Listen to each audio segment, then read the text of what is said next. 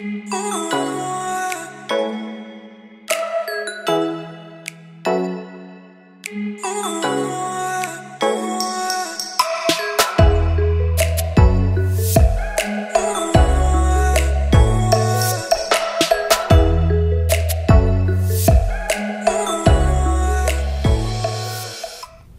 everybody to Living Your Best Life with Joy and Bella. Fun Fridays. Yes, this is our episode 3 of our story. Hope you enjoy it. We are definitely enjoying this beautiful sunny day here in our backyard. Spring has arrived. Come on. So we hope you enjoy our story. Yes. Our journey.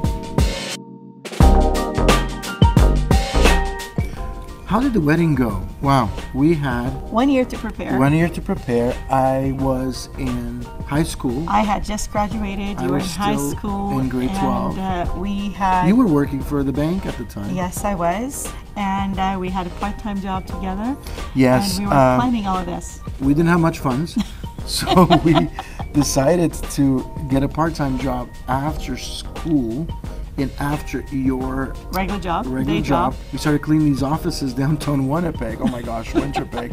So we needed to pay for this wedding. That's right. We want to make sure that we go into the wedding like debt free. So we got a job, and together we in between schoolwork, your job, we got this part-time job, and we started planning. And we're planning. And we had about how many people in the wedding? I think we had about 120 people in our wedding, more or less. Mm-hmm. And there were several Portuguese weddings actually on that day.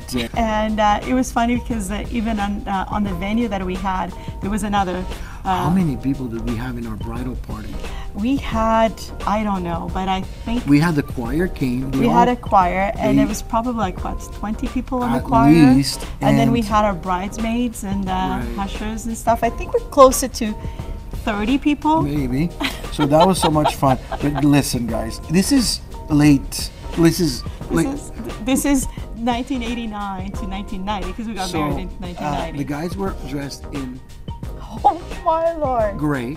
We look at the pictures now. The girls were in girls, baby I'm pink. so sorry that I made you wear that dress. I look at pictures now and I'm like, come on. Listen, the girls were in baby pink.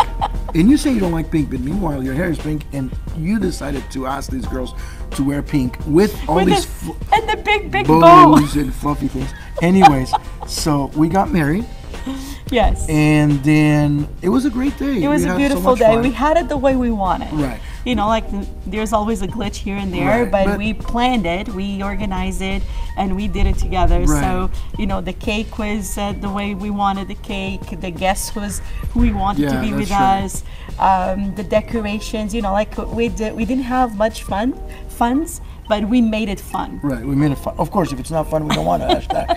So, anyways. And family and all. It was good. Yeah, and then we left the day after we went on our honeymoon to Lisbon, Portugal, which I'm from the islands. Bella's from the mainland. She's from the capital city, Lisbon. So I wanted to show you my neck of the woods. Right, because I had never been there, and your parents had a condominium in Lisbon, downtown Lisbon. So we decided, why not take advantage of that? Yes. And then we had a wonderful time in Lisbon, in Portugal.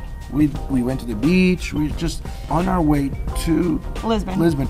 We were on the airport or on the plane or something. Somebody asked if we were brother and sister. I'm like, no, we just got married. We're husband and wife. And they're like, oh, we're debating because you guys look so much alike, but then you look like you're in love. So we weren't sure. Like, yes, we are in love, and we're definitely not brother and sister.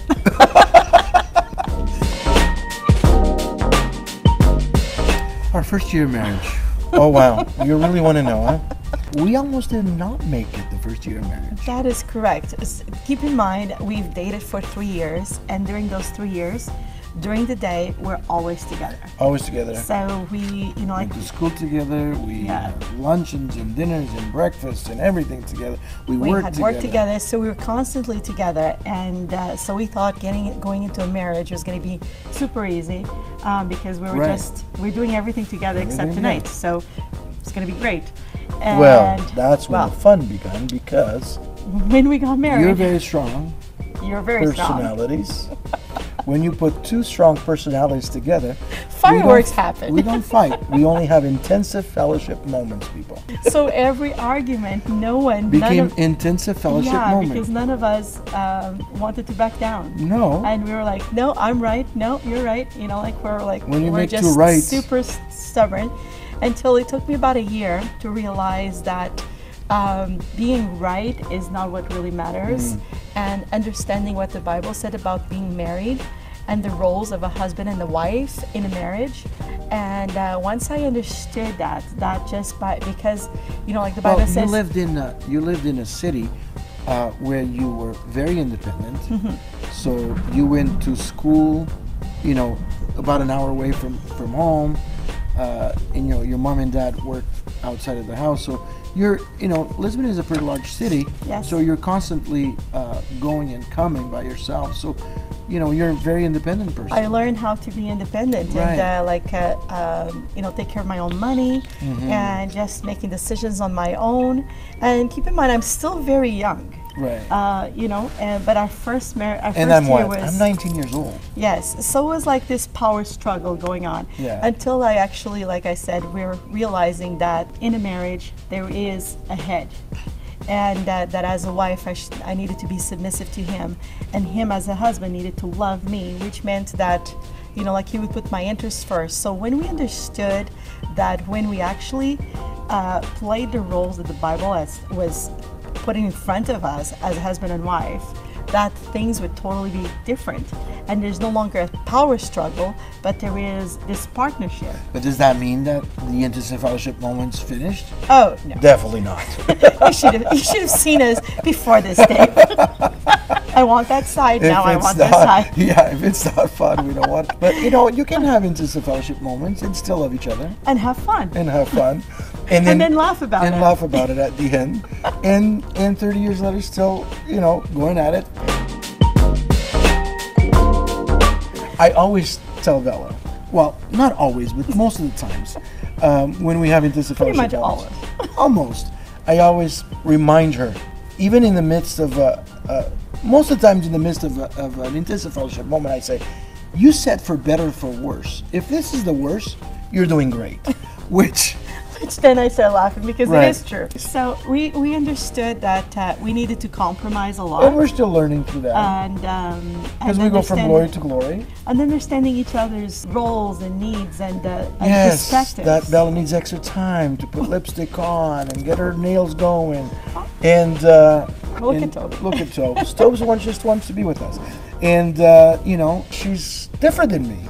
Definitely different than Definitely. So anyways, you know what the thing was? Even though during that, this is why the Bible says that you should leave your mom and dad and be on your own. Because I feel that if we had been with family members, because sometimes couples that live with family members in the first year of marriage or, you know, in the first few years, you know, they bounce things off to the parents or even friends. We only had each other, even though our family was around, but not living with us.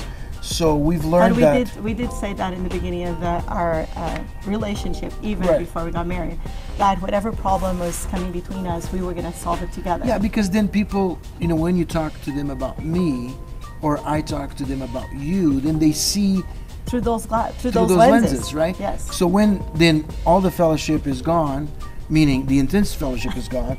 Now, you know, we're like laughing everything's normal. And life goes normal. But people that you've talked about, your spouse, right. will see that spouse through right. those lenses. Right. They don't see the good things about it. They'll just have this idea of what you just shared. So that's why it's so important to just keep things. I mean, we're not saying to, like stay in a relationship that is abusive or anything right. like that. That is not what we're saying at all.